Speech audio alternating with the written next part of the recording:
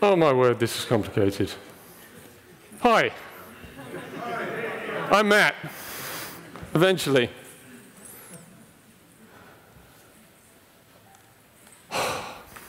I'm a member of the Shift on Stack team at Red Hat. We maintain the OpenStack integrations for OpenShift, which is our Kubernetes distribution.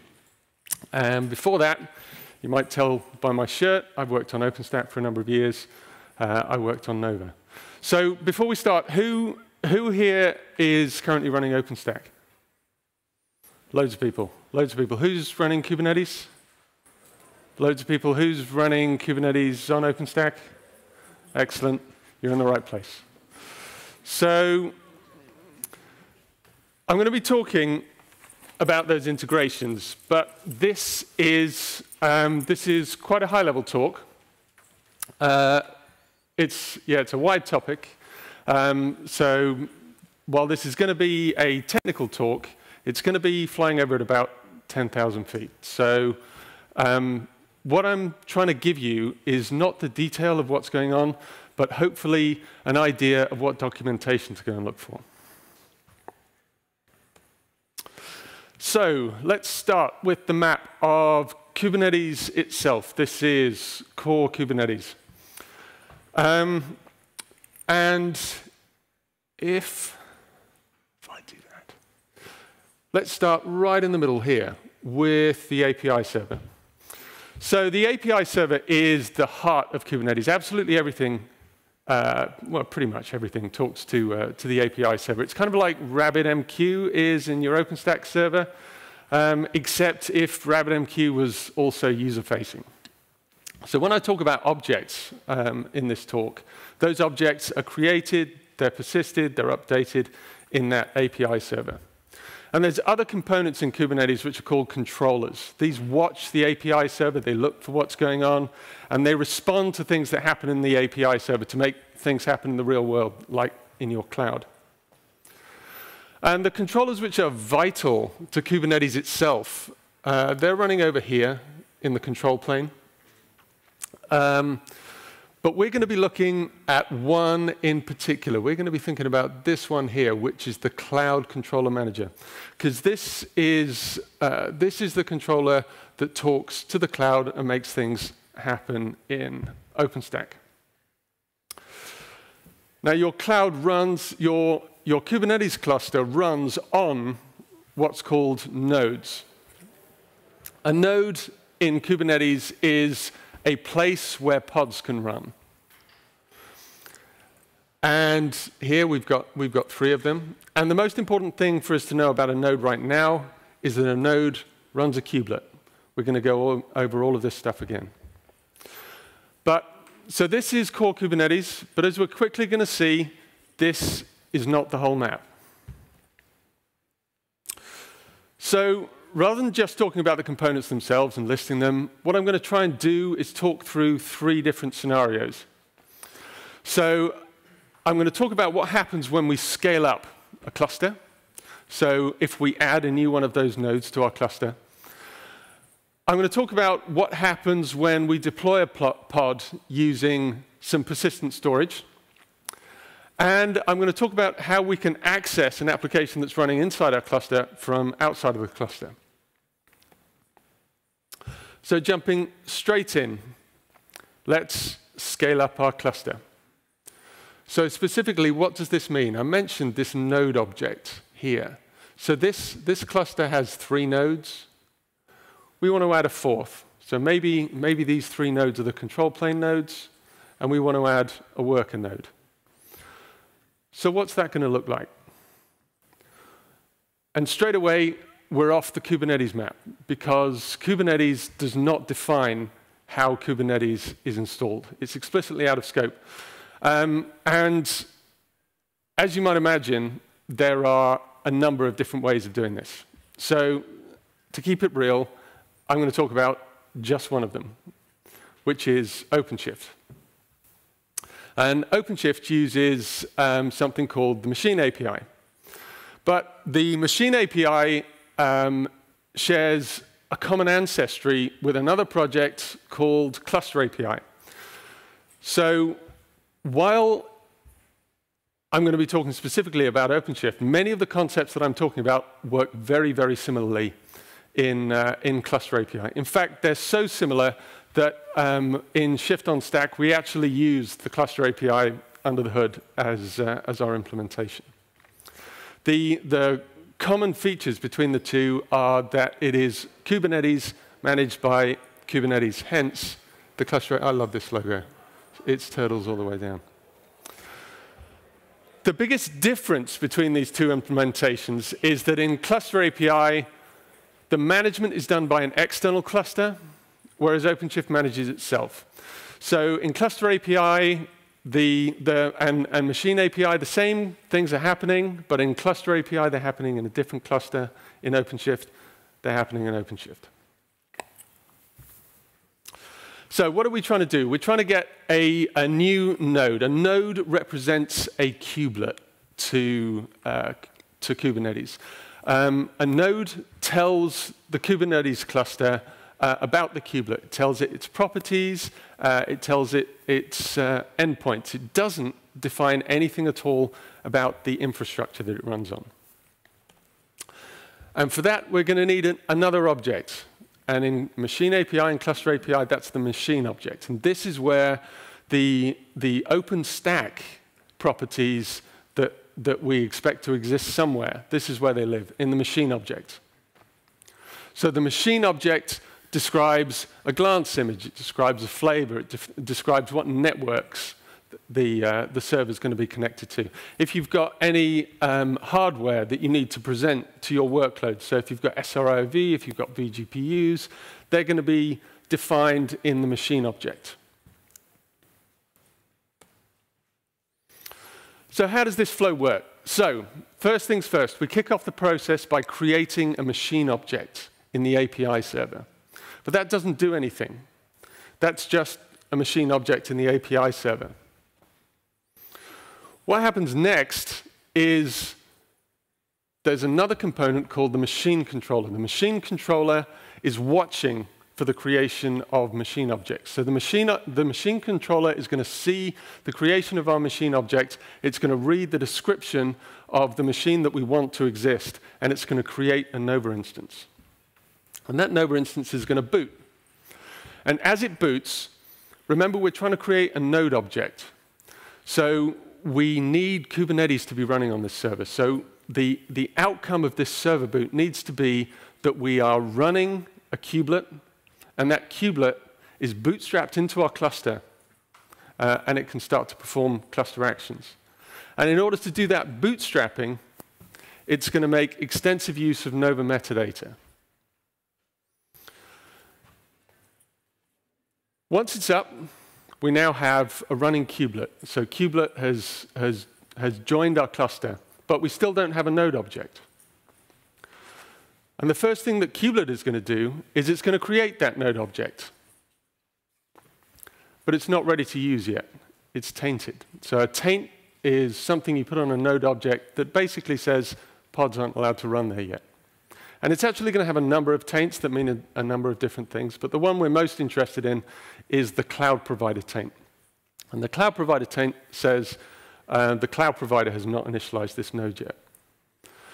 So our cloud controller manager, which is cloud provider OpenStack, is watching for that. Specifically, the node controller within cloud provider OpenStack is watching for nodes that are tainted with the cloud provider taint.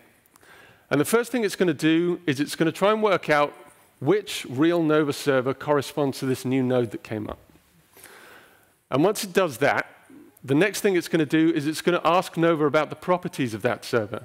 And then it's going to annotate the node with the properties. And it's also going to annotate it, most importantly, with the endpoint addresses. And the endpoint addresses on the node object, they're how the rest of the cluster knows how to contact this specific kubelet. If they're wrong, then the node will not be usable within the cluster. And eventually, all the taints will have been removed, and the node is ready for use. So to recap, the machine controller, which on OpenShift is running in the machine API namespace in the OpenShift cluster itself. In cluster API, it's running on your management cluster. That's going to create your Nova instance. Your Nova instance is going to boot, and it's going to start running kubelet. Kubelet is going to create its own node object. But the node object will not be ready for use until it has been initialized by the node controller of cloud provider OpenStack. So, next step, we've got a new worker. What are we going to do? We're going to deploy an application on it. And eventually, any non-trivial application is going to need some storage that doesn't go away when you reboot a pod, when you restart a pod. And in OpenStack, we've got two great options for this. We've got Cinder and we've got Manila. Unfortunately, I'm going to be talking about Cinder because tomorrow in this room at 5:20 p.m., there's a talk about Manila, which has different capabilities but works much the same way. So again, we're off the map. Kubernetes doesn't do infrastructure directly. Kubernetes manages workloads which run on infrastructure, but it doesn't manage that infrastructure itself, not core Kubernetes. And with storage, they decided not to reinvent the wheel. There was an existing project out there called the Container Storage Interface that was already in use by other container orchestrators. And it was providing storage services to containers. So Kubernetes decided we were going to use CSI. And CSI provides a generic interface for managing storage attached to containers. And both Cinder and Manila have CSI drivers, but as I said, we're just going to be talking about Cinder today. So, as a user, what do I want to end up with? I want to end up with one of these things. I want a persistent volume. This is an object that represents real storage that exists, that is backed by actual storage, and I can attach it to my pod, and I can store stuff there, and it'll still be there when I restart. But this isn't where I start as a user. What I create as a user is one of these. This is a persistent volume claim. So this just says, I want some storage. And I'm typically going to say, I want 50 gigs of storage. I'm going to describe its access modes, so read, write, single attach. And I'm going to define its storage class. And its storage class is going to reference a storage class object. And this isn't created by the user typically. This is created by the cluster admin or maybe your installer. And this describes how Kubernetes should create that storage. And in this case, it's going to say, we're going to create this using the CSI driver, the Cinder CSI driver, and it may also describe some properties that the specific CSI driver is interested in. So a common one you might want to define is volume type, for example. So how's this going to work? Let's think about what needs to happen for a regular Cinder attach without the context of Kubernetes. So in order to use some Cinder storage in an OpenStack workload, first of all, we need to create that storage somewhere. We need to attach that storage to a server where our workload is going to run. And then on that server, something on that server needs to be able to recognize the storage that was attached and to do something useful with it. And we need to do all of these things in Kubernetes. The first of those things, the creation of the storage, that's done by the provisioner, which runs in the control plane. The second one, the attach to where the workload is running, that runs in the attacher, which is a separate controller that also runs in the control plane. And the last bit, the find our attached storage and do something useful with it, that runs directly on the node. And actually, that's directly orchestrated by kubelet. But the provisioner and the attacher and kubelet, they don't do storage themselves. Instead, they talk to the CSI driver. And the CSI driver is an application that exposes its CSI API via gRPC over a local Unix socket, which is very much not Kubernetes, which is why we need these shims. So the way we do that in the control plane is the provisioner and the attacher are running as two pods in a container. Sorry, two containers in a pod. And we've got another container running in that same pod, which is running the CSI driver, which means that the provisioner and the attacher can forward their CSI requests to their local CSI driver. And we have something similar on every single node. So we've got a CSI driver running on every single node. And when the kubelet wants to do a storage thing locally, it doesn't do it directly. It knows where to find the local Unix socket of its local CSI driver. It sends that API request there, and the CSI driver does it for it. So what does that workflow look like? Where do we start? The user creates a persistent volume claim. They say, I want some storage. Next, the provisioner is going to spot that the user wants some storage, and the storage class is one that this provisioner knows about. It's in the CSI.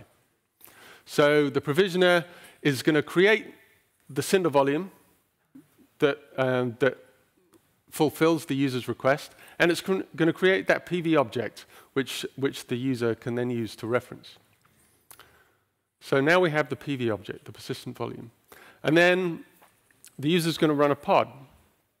And the pod is going to reference that PV. And when the pod gets scheduled to a specific node,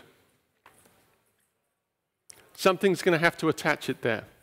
So now Kubernetes nodes, we have a workload, we have some storage, we know where it needs to be. The attacher now knows all of these things, and the attacher running the control plane is going to do that Cinder attach.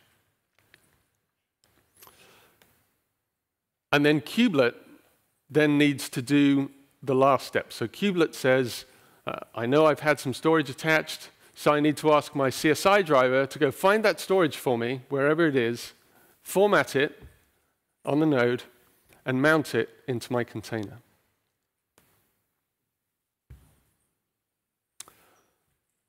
So lastly,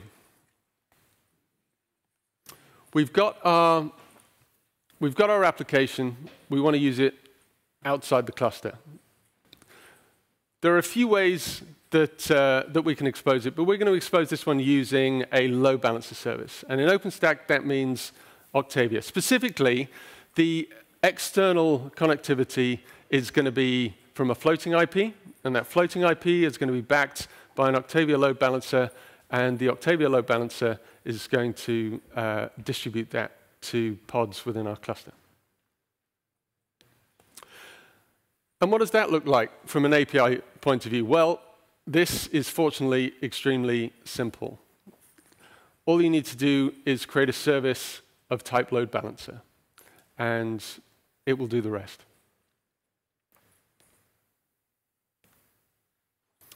And what does that? Again, this is in the Cloud Controller Manager. So the Cloud Controller Manager is running several controllers. We already talked about the node controller. This is the service controller running in the Cloud Controller Manager. And I say it's simple, but it's actually, it can be simple, but you can also make it complicated if you need it to be. So you can customize the load balancer service that you create in a large number of ways. One of those ways is by putting what's called annotations on the service object, or the administrator can pass the generic cluster-wide configuration via the config file that we pass to cloud provider OpenStack.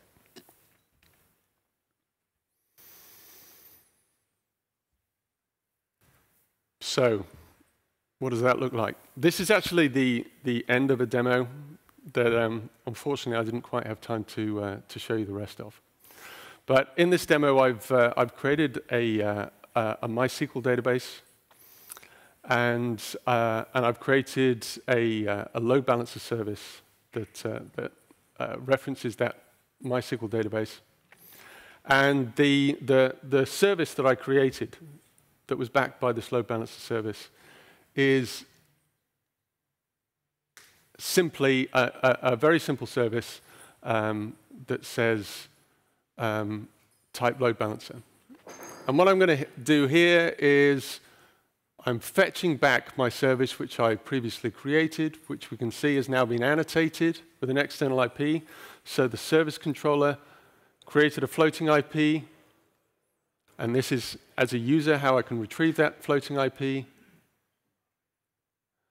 and I can connect to it. And this does a wide variety of protocols, by the way, so you might use this if an ingress was inappropriate.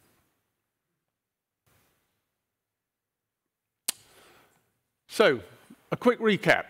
Cloud provider OpenStack. We talked about the node controller used in node initialization. We talked about the service controller creates our load balancer services.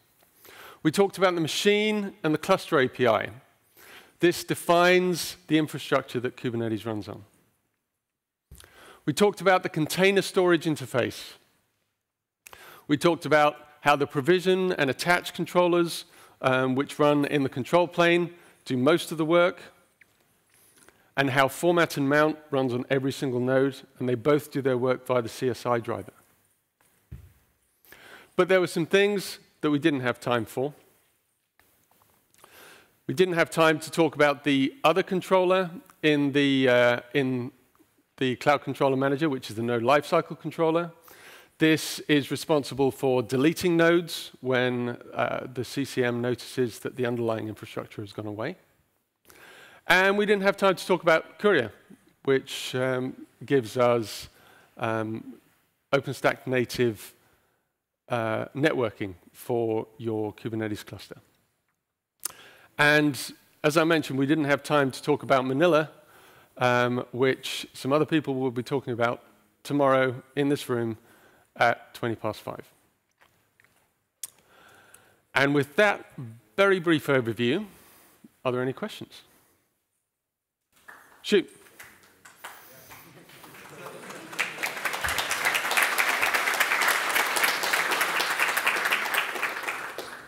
As we saw, there is this meshing API which instructs Nova to allocate new nodes. The question is it already, or is it planned to have ironic integration made?